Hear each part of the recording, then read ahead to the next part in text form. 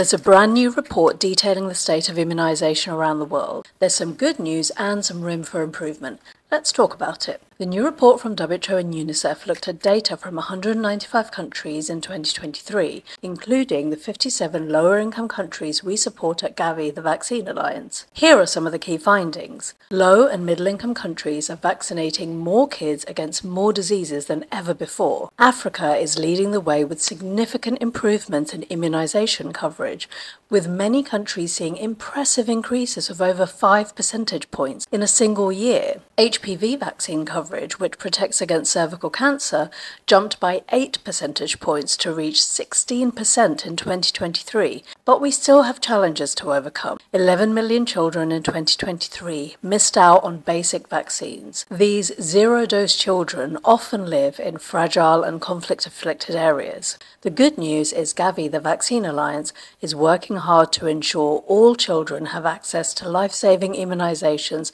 helping countries overcome any challenges that might stand in their way.